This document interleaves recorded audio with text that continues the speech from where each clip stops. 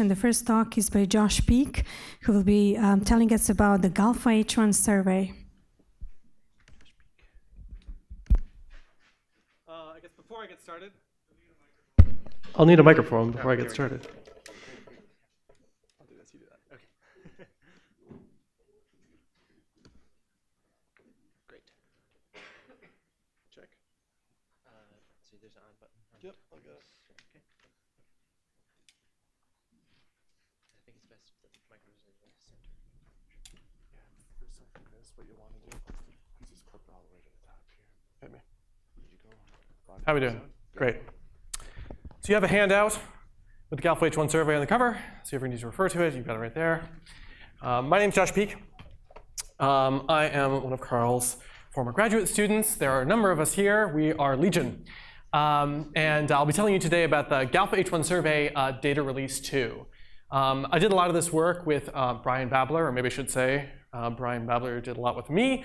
And Susan Clark, who will be giving the next talk, also contributed significantly. Yang Zheng and Kevin Douglas, not featured here, is Eric Korpela, who provided much assistance throughout the process of cranking through this enormous quantity of data.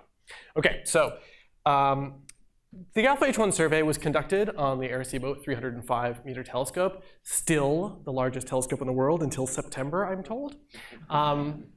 We'll probably be hearing more about that with the then newly installed ALPHA instrument, a 7-beam instrument, which allowed us to map the sky 7 times faster and made it really possible to not just do small patches of the available Arecibo sky at high resolution, but actually do the whole sky. And also this really beautiful spectrometer made by the late, great Jeff Mock and the Berkeley team. Really beautiful machine that really never failed us and gave us really consistent, beautiful results throughout the many years of the survey. I probably don't need to walk you through this 5 or perhaps 6-dimensional diagram, since you kind of have a sense now from Naomi of all the different surveys. The lab survey has the biggest beam of all these H1 surveys of the galaxy. Smaller beams for this new, what's the combination called now? The high 4 pi, which is the sum of the EBIS and gas survey. GALFA-H1 has a smaller beam of 4 arc minutes, and then the International Galactic Plane Survey closer to an arc minute. So you can see it has a sensitivity, that's this, one of these million axes, has a sensitivity that's comparable to all these other single dish surveys, but with a resolution that's approaching that of interferometer surveys. The ASCAP surveys will sort of fill in the gap here into the future. But you can see how the GALFA-H1 survey is sort of unprecedented in this scale and allows us to do a lot of cool stuff. It also has very high velocity resolution. That's why it's a different color, which is really important for studying things like the cold neutral medium. But I'm talking today about DR2. DR1 has been public since 2011, and you can see the major differences here. I'll be showing a lot of diagrams that are 40 degrees tall in declination and 360 degrees in right ascension, because that's all the sky that Arecibo can see. This is the DR1 sky, and you can see there's lots of holes. It was put together with what Carl always called the jigsaw puzzle strategy, which meant that I could get out publications during my thesis because we all did different things we wanted to study. And then we kind of smashed it all together. And that was great. It had great upsides, like me having a thesis, but had some downsides that things weren't quite so consistent. We didn't cover as much of the sky.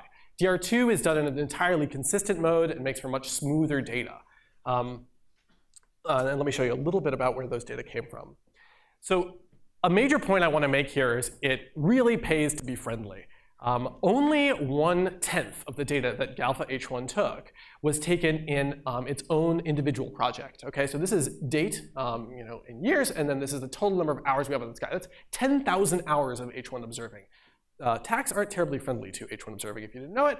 It's very hard to get this much time. But if you give it to the extragalactic people and the continuum people and a bunch of other people, then you can really add it all up together. And so we only took kind of a small fraction of that time for our own observing. I guess IGALFA also counts as our own observing. The DR1 data was all the data that was taken up to about here. This is where they painted Arecibo, and I also wrote my thesis. Now the DR2 data is all taken in this really nice consistent mode. It was all taken commensally with the Continuum Transit Survey, which was doing magnetic field work. And so all this data are taken in a very nice consistent mode. You'll see why that's important in a minute or 3. Speaking of 3s, maybe someday there will be a DR3. I doubt I will do it, but somebody might. And that would be combining all of this beautiful drift data from the very deep regions done with the AGES survey That's the nearby galaxies, and the Alpha-Alpha survey covering large areas of sky. So it would be really cool if somebody ever got excited that they wanted to work with this data. We have 5,000 hours of Arecibo data for you. Come talk to us. But this isn't easy, unfortunately. This is, in fact, really a giant pain because Arecibo has this obstructed aperture. A 300-meter dish does not come for free, and one of the things you pay with is all this stuff in the way. And what that means is a couple of things. When radiation comes in, it can bounce multiple times. Those multiple times can create this horrific baseline ripple, which is very hard to get rid of. Because of the scale of Arecibo, that baseline ripple is comparable in its wavelength to the H1 signal that you're looking for, so you can't just divide it out because you have a nice small telescope. And similarly, these screens in various places can scatter the radiation, so you can get contamination here. You get significant stray contamination. This makes life really, really, really difficult. Worse, Arecibo has these 7 beams, the alpha of 7 beams. They all vary independently in terms of their gains, okay? And so you can't just make the assumption that what you see coming off the telescope is right. You have to calibrate all this stuff. And they all have different side lobes. So you have to now calibrate all these side lobes simultaneously. This creates enormous headaches. The first part is really a headache when you're looking for diffuse stuff. That's where these very faint ripples really become a problem. And this is a real problem when you're looking at bright stuff, because you can end up streaking all of that bright stuff all over the place, and you end up with something that doesn't look like the real sky. So Carl has made a amazing career out of antagonizing theorists. So I would like to repay to the other side the following question, which is when you see a map being presented from an observer and you're a theorist, you say, can you stretch that so I can see the noise? That's the sentence you need to use. Can you stretch that so I can see the noise? So I've stretched this so you can see the systematic errors that are in our data. This is data release 1. What I'm showing you here is a slice of sky that's 50 kilometers per second wide, so I'm taking a huge stretch of sky, I'm smashing it down, and I'm stretching it over 1 Kelvin in amplitude. So you can see all this nightmare of stuff. You can see all the different ways we observe the sky. This is about 20 degrees by about 40 degrees. See, this is drift data, this is some basket weave, this is some other basket weave, different people taking different data at different times, all trying to put it together, and it's got all this kind of structure. Now we can step through this in a little movie. See if my movies work. Yes. And you can see different structures appear. You can see high velocity cloud structures. There's the Milky Way, it's really bright. And then you can see all these weird kind of artifacts and junk of various kinds. So I want to give you a context now for what DR2 looks like. This is what DR1 looks like. If you're used to playing with this data from 2011, you got a sense. Okay, so this is DR1. So there's DR1, there's DR2. So we made a lot of progress. The typical scale of the errors in this map are in the millikelvins, sort of 20, 10 millikelvin. That's what we typically see, a couple of little outliers here and there. I'll walk you through a little movie so you can see what the high velocity sky looks like. We do a really, really much better job. This is a lot of blood, sweat, and tears by Brian Babler and a few by myself as well. So anyway, stretch it so I can see the noise. So again, here's what it might look like over a large area of sky. This is now 20 degrees by like 60, 70 degrees. And that's what it looks like in DR1. And that's what it looks like in DR2. OK, so progress. If you want to see faint things, this is a good place to go. OK, so if you look at your handy-dandy handout, at the very center is the galactic antiocenter. And this is a region that we observed both in DR1 and DR2. And so right in the center there, I took a little 8-degree cutout, and I said, OK, let's show me an image of that. And of course, if you look at an image of that, it looks really pretty. I stretched this to look pretty. I didn't want to show you ugly things. But then what I did was I did an unsharp mask just to show you the finest grained structure. And it looks like you're looking through a screen door. This is the DR1 data. And what you're seeing is, A, our inability to get the gains right on all the different beams, and B, our inability to correct for all these little subtle side lobes. All the side lobes create different problems. If you don't understand the strength of the side lobes, you can get this sort of screen door effect. Well, we made some progress in DR2. So looks better. Not perfect, but better. Most of what you're seeing now is actually structure in the interstellar medium on these tiny, tiny scales rather than structure in the way that we scanned the sky. So again, I've tried to stretch it here so you can see all of the horrible, horrible parts of the data, all of the blemishes and bruises. But if you really want to have a good conversation between theorists and observers, you got to show what's the real deal. So this is the real deal. Speaking of the real deal, this is what we're presenting. So DR1 was just a big data cube. 430 billion voxels. is what we're presenting. The data, fully uncompressed, is a terabyte of data, and you can compress it down to sort of 250 gigabytes if you really get your elbow in there. But we're not just presenting these data cubes, we're presenting two other important data products. One is going to be an H1 column density map of the sky, where we've done the full stray radiation correction, taking advantage of some of the lower resolution stray radiation corrected observations of the sky from the lab survey and from the EBIS survey. But we're also going to be presenting some really interesting stuff that's provided by Susan Clark. This is the orientation of the sky, of the fibers in the sky. Susan will be talking about this more, but we're actually going to provide this data along with the whole data release to everybody. So if you have a region of sky you want to understand the orientation of the gas, you can look there. OK, I'm sort of a person kind of obsessed with open data in various ways. I work for MAST in my non-free time. And I really wanted DR2 to be accessible, discoverable, and persistent. And a lot of these ideas are based on work by Alyssa, who really thought pretty hard about how data should be shared in science and indeed across across astronomy and across science.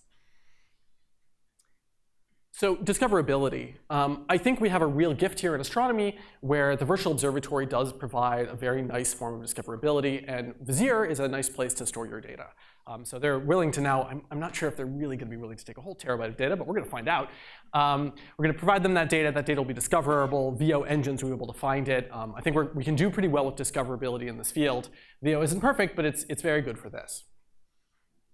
What we haven't really figured out yet, outside of MAST, is how to do persistence and identification alongside discoverability. So we're going to have a separate data source if you want at Dataverse, and there's going to be DOIs associated with all the data. So that means there's going to be a permanent link. So if you go reach like a Finkbeiner Davis, he says, go to my webpage. And that's not really the webpage where it is anymore. You can find it with Google. But what you really want is a permanent link that will always get you to the data. And so we're going to provide persistence and identification. The one extra twist we're going to add that I think is going to be kind of fun is that in the actual paper, we're going to provide direct accessibility through a little click map. So it turns out that if you hack PDF enough, you can make little images in your paper, and then you can just click right there, and boom, start downloading the data. So you actually directly connect up the PDF or the HTML page or whatever gets generated from your paper, and you connect the data directly up. So I'm really hoping for a better deep integration between the publications and the science and actually the data. This is the Planck map. This is 40 degrees in Dec. This is 360 degrees in right ascension. And when I first started working with Carl, he said to me, I love the Schlegel-Finkbeiner-Davis map, but I want it in 3 dimensions. I want that velocity dimension. So, I guess the answer is this is for you, Carl. So here's what it looks like. We'll just transition. So there's the H1. 3 different colors represent 3 different velocities, and I'm moving that back and forth in velocity space. You now see the movie of it. There's the local Leo cold cloud. We're moving here towards the galactic anticenter. This is the region you've seen, and actually I'll just show you. This is what the molecular gas looks like. Perseus cloud will come up, which is sort of everybody's favorite cloud of the GALFA-H1 region. You'll hear a lot more about the Perseus cloud. And I'll just end with showing you what this GALFA-H1 sky looks like. And as I said, it is possible to compress this entire data set down to 256 gigabytes. And it's also possible to buy a 256 gigabyte stick. So Carl, here you go. There's the whole survey. Don't drop it. Thank you.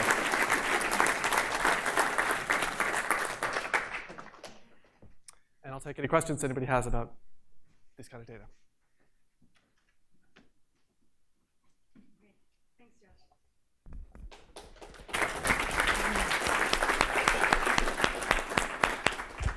OK, questions?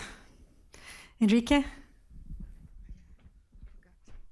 Well, this is just a comment from this picture that you showed. When you showed the molecular clouds, it's amazing to see how clumpy the molecular gas looks like.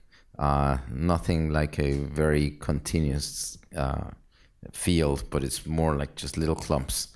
Is that the structure throughout the map, or was it more like towards the anti-center, or is that general? So my impression, not being a molecular guy, is that what I'm showing you there, of course, is CO. And so the clumpiness a lot derives from what you can see there. If you take a difference between the far IR and the H1 map, if you take that ratio, you will see structures that retain a lot of that filamentary, smoother structure. But I think, and I probably shouldn't be answering this question because most people in this room know more about CO observing than I do. I think that's probably what you're seeing a lot of. And that's just one little map. I was using the DAME survey there to fill in that sort of clumpy area. Anyone else, Elisa? Beautiful, Josh. And so have you had a chance to look at this in the context of the 3D dust maps? Oh, that's a great question. Kirill will be answering that question later today, talking about how you can take these, not just these H1 maps, but all the H1 maps and all the CO maps, put them all together with those 3D dust maps you were hearing about, and actually explore the universe in 4 dimensions, which isn't just for fun, but actually has some physics in it. But I'll leave the rest to Kirill to talk about. Any other questions?